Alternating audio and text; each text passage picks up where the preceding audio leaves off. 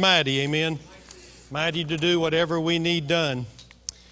As I began to think about the last Sunday of the year, which today is that last Sunday, begin to think about what it is that we need to be challenged for this next year in the Lord. You know, time really doesn't stop. It's just our calendar reflects the stopping. But then our calendar reflects the stop. I think we need to be challenged directly. What is it? And I asked the Lord, what is it that would be the most important thing for us to be challenged by this next year? And I came across a story about a couple who had left the city to move to the country. And as soon as they got to the country, of course they were city slickers, they had always heard about duck hunting. And so they thought, you know what, one thing we want to try now that we're out in the country is to duck hunt. And so somebody told them, if you're going to duck hunt, you need to get a duck hunting dog. And so they did.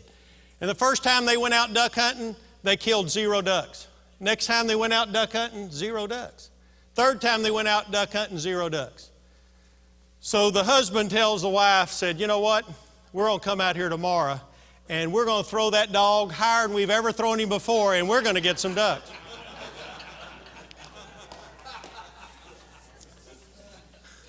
It reminds me of what people do with New Year's resolutions. The issue's not trying harder or throwing it up higher.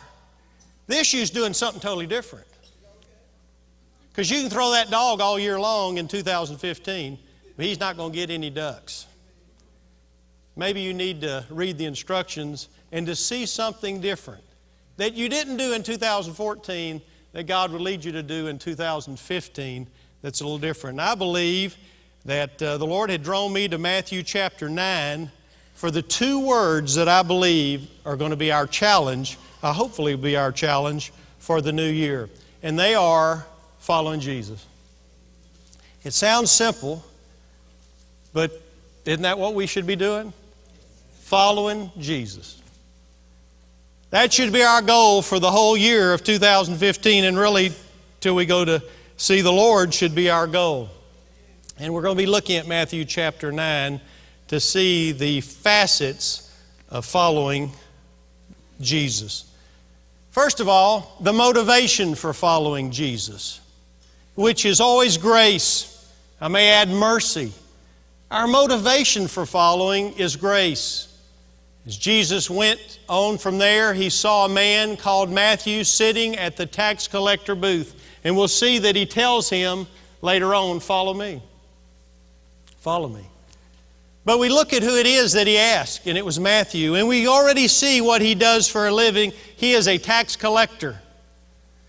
Now, if you think the IRS is looked down upon these days, not near as much as tax collectors in Jesus' day. These people were viewed as the most vile, corrupt people in the society. They were ranked right there with unclean animals. So if you're a tax collector and you're an unclean animal, you had the same social status. Oh, these people were despised. They most of the time were cheats because you really bought a franchise when you bought a tax collector booth. You could get any money additional to what was owed the Romans. If you collected extra, that money went to you. So there was always the temptation to gouge the people. They would also take bribes from the wealthy, so they wouldn't have to pay quite as much tax. So the Romans, they didn't like them because they were Jews. The Jews didn't like them because they were tax collectors. You really narrowed down the people that you could really hang with. You couldn't hang with the religious. You couldn't hang with the people of your group. It kind of narrowed you down because you were so despised. Remember, in fact, Jesus, remember we talked about the Pharisee and the tax collector went to the temple. Remember the Pharisee began to list the people that he thanked God that he was not like. And one of them was, thank God I'm not like that tax collector right there. Oh, boy, to be him, that would be awful. Of course, Jesus went on to say it was that tax collector who beat upon his chest and said, ask for mercy, and that man went home justified. But we can see how these people viewed themselves, if they viewed themselves the way society viewed them. Now, we don't know that Matthew would have had any contact, obviously he wouldn't have in the temple, because he wouldn't have been access to any religious activity. However, we must see that there must have been some time or another that Matthew heard Jesus probably at some public gathering where he spoke. And he probably heard Jesus speak about an issue of grace, forgiveness, love, acceptance. He had never heard nor ever will have heard any of that message from any of the Jewish religious leaders because he was a tax collector. But Jesus extended that to everybody. And what the words must have rung to his ear, that God would love and forgive a tax collector. And so we see how he probably viewed himself, but great men in the church age viewed themselves that way. John Newton, who wrote the song Amazing Grace. Amazing grace, how sweet the sound that saved a wretch like me. Then John Wesley, the founder of the Methodist Church, said, I have fallen short of the glory of God, whose whole heart is altogether corrupt and abominable, and consequently my whole life being an evil tree cannot bear good fruit. I'm so wicked. His brother Charles Wesley, who wrote over 6,000 hymns, said of himself, vile and full of sin am I. Paul, the author of most of the New Testament, said, I am the chief of sinners. Peter said, depart from me, I'm a sinful man. Isaiah said, I'm a man of unclean lips. If we get close to God, it's not that we feel like we're somebody. We find out that we're more nobody. The more we look at our life, we don't see that, hey, I'm really getting a little spiritual. No, the more I look at my life, I see that it's only by the grace of God that my wickedness didn't demonstrate itself in behavior that maybe others may judge. Yes, we may look at, I'm not a murderer, but we need to say, by the grace of God, I'm not a murderer. And we see people in prison, we shouldn't say, oh, look at those people in prison. We say, but by the grace of God, my evil, sinful behavior could have manifested itself that far. We see people whose marriages are falling apart, people who are homeless and whatever. We should say, oh, by the grace of God would I go if it wasn't for His grace that allowed me some kind of circumstance or situation that my sin didn't carry itself out in that behavior. But all of our sin's the same. We should look at it that way, and it's the grace of God that Jesus doesn't see people the way they are. He sees people the way they could be and can be. And that's the way He saw Matthew on that day when He called him to follow Him. Matthew must have been looking at himself the way all these great men looked at us. Oh man, I'm too wicked. I'm too undeserved. My level of depravity is too much. But that's usually not the issue. The issue to keep people out of heaven is saying, I really don't need God. I'm okay. My sin's not as bad as those other people. And if we feel about ourselves that way, we're really not motivated to follow Jesus. Jesus once asked Simon a question. He said, man, there was a lender. And one man owed the man 500 denarii, and the other man only owed the man 50 denarii. And the lender said, I forgive you both the debt. You with the 500, you owe me nothing. You with the 50 denarii, you owe me nothing. Jesus said, which of the two men would love him most if he forgave the debt of both? Simon said, well, the one who owed the most money. And Jesus said, you've answered correctly. Our motivation for the love for Christ to follow Him is always based on grace. I owe Him so much in dying for the cross, for my sins. If I'm alive and I have health enough to breathe, if I have a family, if I have a friend, if I have food on my table, everything I have, I owe Him. And that's the motivation for following. That's the grace that He showed. And just a side note, that's the key to every good relationship, is grace and gratefulness. And that's the motivation that we have, even if you've lost today, your motivation to follow Christ. You get it back, not something external. You get it back by something internal, realizing how much grace God has shown and is showing in our life. The second thing, not only the motivation for following, but we're going to look at the commitment for following. And that commitment is unquestionable obedience. And He said to him, follow me. And he got up and followed Him. Matter of fact, Luke said it this way. Luke said, and he left everything behind and got up and began to follow him. He left it all. Now, this is a lucrative business. I'm not saying it's a moral business, but you could make a lot of money back then as a tax collector. You got that franchise, you made all that money. Here he is in his collector's booth. Who knows if he had people waiting in line ready to pay at that booth?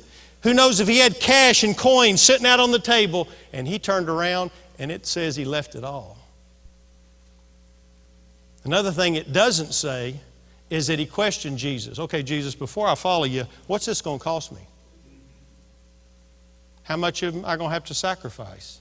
What am I going to have to give up? What am I going to have to leave behind? Lord, can you sign a contract here of what all this is going to involve before I commit to doing this? He had a blank check and said, I'm leaving it. I am going to be committed to follow Christ. Yes, part of salvation is praying for the Lord to forgive you of all of your sins, but I believe an aspect of salvation is a commitment to follow Christ. It's a commitment that we make in our life to follow Him. You know, there are phrases that we use about our salvation. Some people will say, I got saved, and that's okay. I received Jesus as my Lord and Savior, and that's okay. I became a Christian. I became born again, and all those words are sufficient. However, what I believe describes the Christian life even better than that is, I'm following Jesus. Even though all those words can be present that I mentioned before, a lot of times people refer to them about back yonder. That's what I did back yonder. Where following Jesus is a question you ask, what are you doing today? Are you following Jesus? Because that's what the Christian life is. It's following Jesus. But you know, in today's 21st century, the word commitment is a word that doesn't go well. But the Christian life is the committed life. Let me say that again. The Christian life is the committed life. They're synonymous.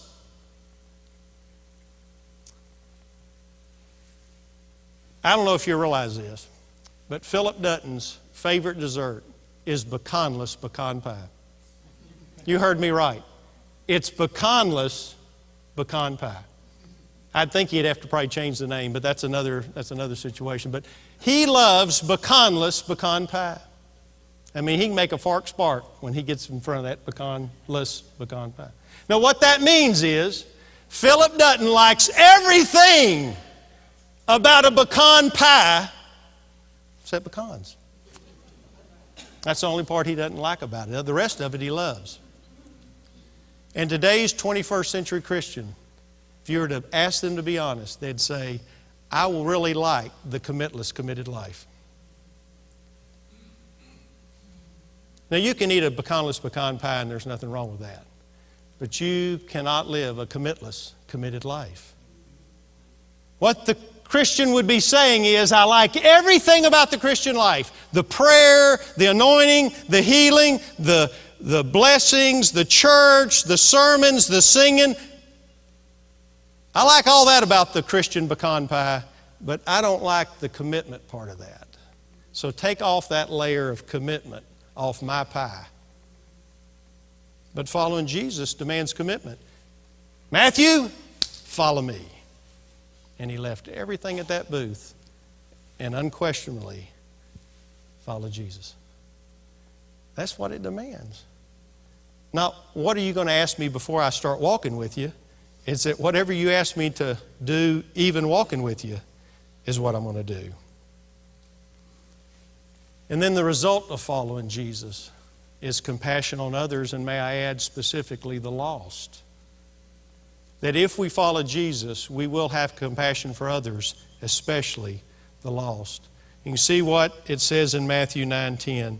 Then, as soon as he starts following, look what happens. Then it happened that as Jesus was reclining at the table in the house, behold, many tax collectors and sinners came and were dining with Jesus and his disciples. When the Pharisees saw this, they said to his disciples, why is your teacher eating with tax collectors and sinners? Them scoundrels. Matthew doesn't say this of himself, but if you read Mark and Luke, some of the other Gospels, it clearly says this is his house. This is Matthew's house. I think he's a little too humble to say it. And in other Gospels it says it was not just a feast, it was a great feast. I'm sure Matthew said, you know what, I don't know what I can do now that I'm following Jesus, but I know one thing I can do. I got a house, and I got some money, at least he said right now, to have a feast. And I can invite all of my lost sinner friends over, and I got a lot of them because that's the only friends I've got. I can't hang out with the religious. They don't want anything to do with me, so all I got's sinners as friends. And if I invite them over, I bet I can invite Jesus over as well, and He can fellowship, and He can share with them what He shared with me, and they can experience the love of Christ as well. You see what happens when you follow Christ? This will kick in. There will be ministry. He never took a class in ministry. He never went to seminary. But because of Christ living within him, he knew one thing: I've got to serve and have compassion on others.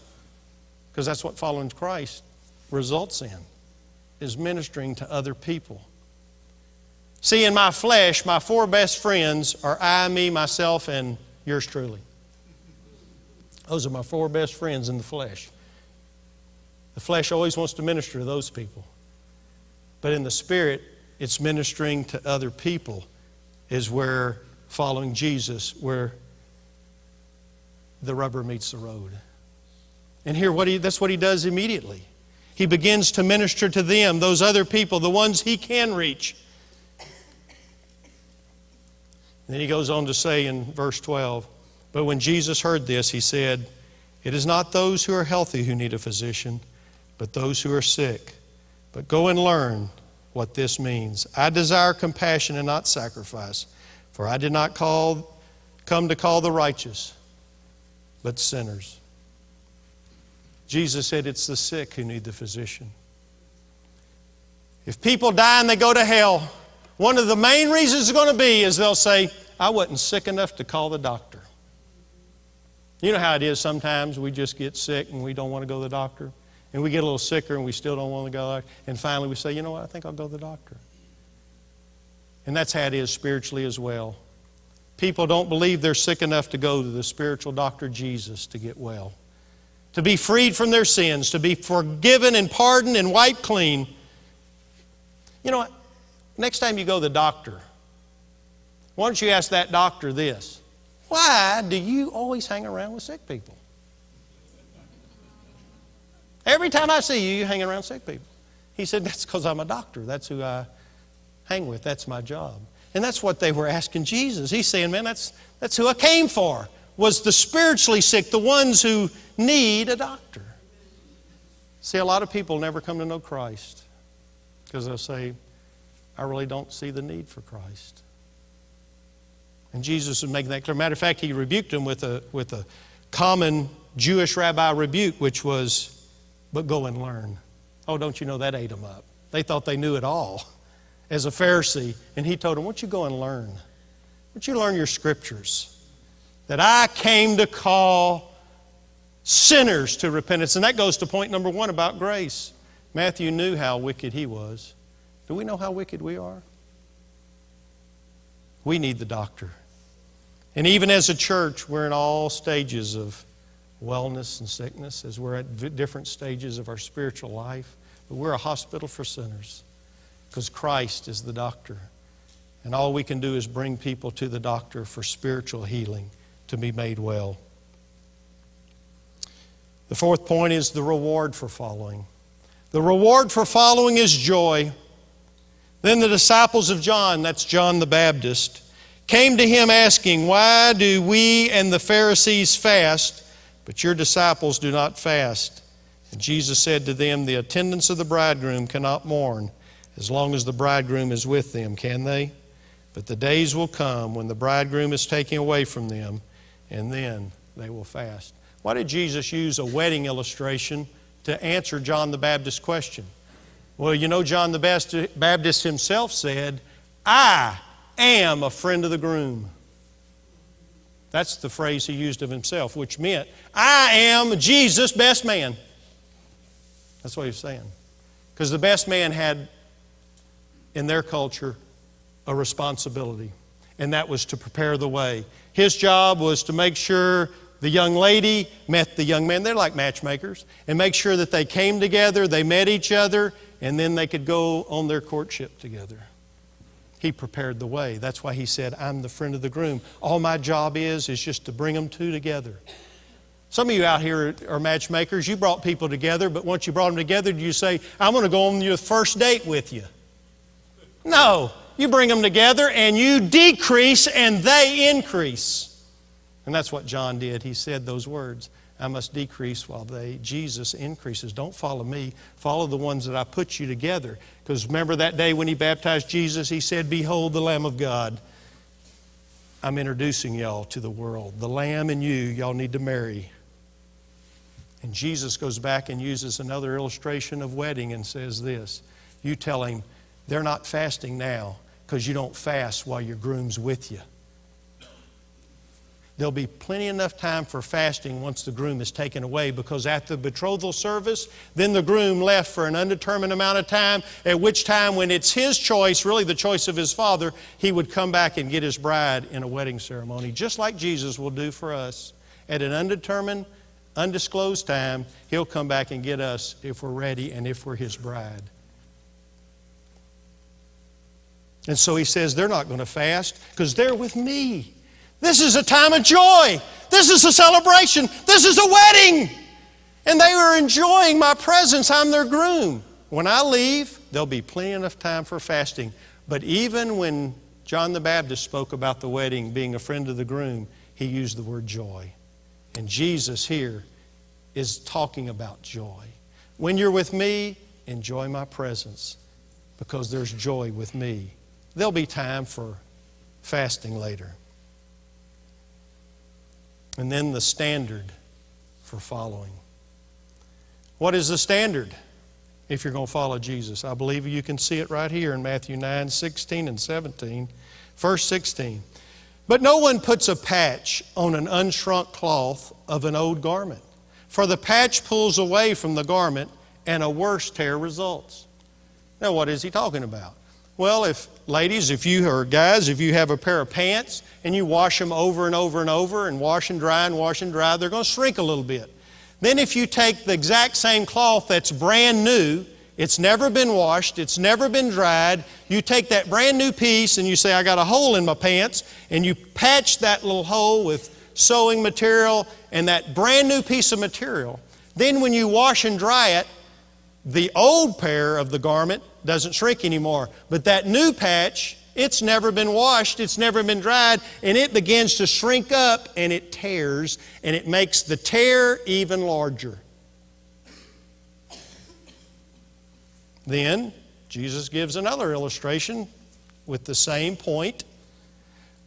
Nor do people put new wine in old wineskins, other the wineskins burst and the wine pours out and the wineskins are ruined. But they put new wine in fresh wineskins, and both are preserved. What's the meaning there? Well, first of all, he's saying this. It's the same principle.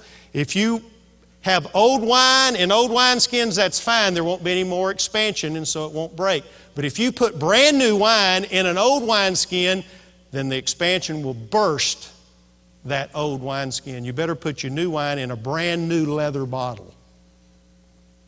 And say, okay, how does that relate to me? First of all, to them, in the context, was to say to the Jewish people and their traditions and their rituals is that, look, don't try to add Jesus to what you're doing. That's what a lot of them were thinking. Hey, we got all the Jewish stuff going on. We got our traditions. We'll just add Jesus into what we're doing, and that'll be great. And Jesus said, that's not going to be great. I am coming to be new. This is the new me. This is not the old way. This is the new way. And you're not going to add me as a new patch to your old garment. I'll tear it apart. And if you put me, the new, in your old wineskins, I'll burst that thing. I'm here to replace it, not to put me in as a new add-on. And that, application-wise, that's what a lot of people do in Christendom today. Wow. I've got my job and my hobbies and I've got my interests, and I got my family, and I got the things that I like to do, and I got Jesus. Life's good. No, it's not. It's Jesus as the center of the hub, and all those other spokes in your life come out from that hub. Jesus is not going to be an add-on. He's going to be a replacement to say, I am everything. Let's put it this way, guys. You remember when you first met your wife. I mean, obviously before she was your wife. And you fell in love with her, and man, you think, wow, I met this girl. This is somebody I'd like to marry. But then let's say you just got through breaking up with this other girl who had some good qualities. Otherwise, you wouldn't even went out with her. But this person that you met who's going to become your wife, she's got everything. But a couple of things maybe this girlfriend had that this one did, but you're really not concerned with it. And then you get the greatest idea in the world. You think this.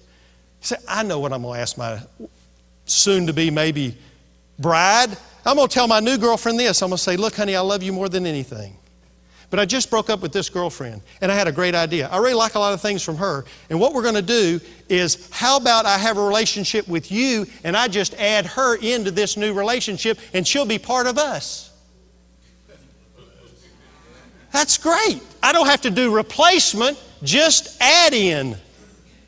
And I have all that life has to offer. Oh my God. It's good. Well, you'll get a good one of these right across your face. It won't be good for her. But why do we expect that from Jesus? We won't want to add Him into our life. Instead of replacing everything, becoming first place, and everything else is kind of faded off to the side. That's what following Jesus is. It's saying, Lord, I don't want to add you in. I want to replace you. I want you to be the Lord. I want you to take over. It's kind of like those people that you're in back of them at a burger place, you know, and there they are up the line. I'll take a double Whopper with double cheese and double the order of fries, and I'll take a Diet Coke. Like that add-on, that little add-on is going to make all that other just go away because I did an add-on. And that's what a lot of people, they live their own life outside the walls of this church, and consulting Jesus is not important. They'll just add on Jesus like a Diet Coke and think everything's going to be fine. And Jesus is saying, look, it's going to burst it up. It's going to mess it up. You may be familiar, remember when Jesus spoke in Matthew 12 about the man in which the spirit, the evil spirit left out? He said that evil spirit left out of that man and was looking for rest outside the man. We don't know how it happened to the man. Did the evil spirit get cast out? Did guy got right? We don't know. But the evil spirit left the man. He was looking for rest. And the Bible said he couldn't find rest, so he decided to come back to that same man. And he said when he came back, the evil spirit did, he said he found it unoccupied, swept, and put in order. Did you catch that? Unoccupied, swept up. I'm going to clean my life up a little bit. That's looking real good. Anybody got a dustpan? I'm going to put that thing in order. Get that furniture. Let's get that. All right. Now my life doesn't have Jesus, but it's unoccupied, it's swept, and it's in order. So this guy calls 7 of his homeboys. It doesn't say in the scripture, that's me, but he calls 7 other demons to come with him. 7 other demons. Come on, guys. This guy, he's cleaned it up, he's straightened it up, but it's still unoccupied. Come on, buddies. And the Bible says the last state of that man was worse than the first. He added on. He didn't replace. You got to have Jesus. Just a New Year's resolution to unoccupy and to sweep up, put it in order. That's not going to work. Following Jesus is replacement, not add on. It's saying, Lord, I want you to be Lord of my life. I want to commit all that I am to you, and everything else will be second in my life. You will be first. I will consult you. You are the master. You are the Lord. I am following you. Not just adding you in, to be part and partial of my life. There was a girl born blind. And because of that, she hated God. She hated her parents. She hated everybody. She was bitter and bitter at everybody, except for one person, her boyfriend. Her boyfriend was kind to her, considerate, loving, and encouraging. And one day her boyfriend asked her, "Will you marry me?" And she said this, "If I ever can see, if I ever get my eyesight, then I'll marry you." Well, one day, months came by, a donor, an organ donor, had given a pair of eyes. She had the surgery. They took the bandages off. Things were a little fuzzy at first, and then they became real clear. She began to look around the room, and standing right to her right was her boyfriend. And as she focused in on him, she realized he was blind too. And so he said, "Will you marry me now? Because you told me you would marry me if you could ever see." And she said, "I cannot.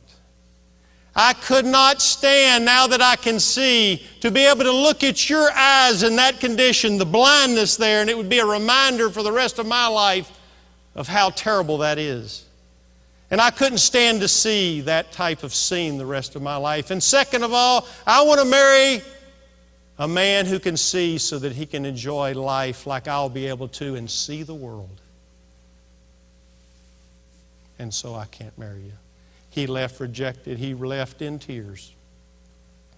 Then, about a week later, she gets a card in the mail. She opens it up, and it's a poem written by that boyfriend. And it says this: "I just want you to know that I love you. And I hope all is fine. Please take care of your eyes. Before they were yours, they were mine."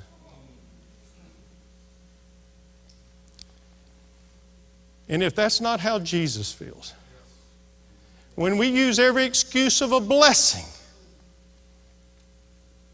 that He gave to not love and follow Him. "Oh, I can't follow Him. I've got all this money that I can vacation almost all the time." He gave it to you. "Oh, I can't serve Him. I got too many hobbies that He allowed you to have." "Oh, I can't follow Him. I've got more money. My education got me the greatest job on earth." That He gave you that brain. He gave you that job. And we use the very thing He blessed us with as an excuse to not follow Him. And must He go off in tears to know that we've done Him that way. And so this morning, we look at following Jesus as our 2015 goal, that I want to follow Jesus with all my heart, mind, and soul. Whether I have and haven't in the past, I am going to, from this day forward, to follow Jesus. And I don't want any excuse but to follow Him. What's my motive? Grace. Oh gosh, He gave me all that I didn't deserve. And He didn't give me what I did deserve. It requires commitment and unquestionable following. It requires loving others, serving others, loving the lost, compassion for the lost, reaching out to this world. It requires not adding on, but replacing. Not allowing any excuse especially those that are blessings, to hinder me from following Jesus. Maybe this morning, you've never made a commitment to follow Jesus. You may have been baptized, you may have been sprinkled and confirmed and went through religious ceremonies, but have you ever made a commitment of your life to say, you know what, I'm going to follow Jesus? Have you? If you haven't today, the Bible says today is the day of salvation. If you hear His voice, respond. Because you may not hear that voice tomorrow. You may be hardened. You say, well, I have made my commitment to follow Christ. But has it laxed? Has some of these factors of following not been yours? Maybe some of them have begun to fade away. Then today, even before this new year starts, you'll say, you know what, I'm going to recommit to following Jesus closer, harder, and further than I've ever done before. Maybe some of you are saying, you know what, I want to follow Jesus, but I haven't committed to serving Him because I haven't found a church home. And maybe God has led you to this place for such a time as this, because following is ministry as well. However God's speaking to you, we need to respond. With every head bowed and every eye closed, as you stand to your feet right where you are. As our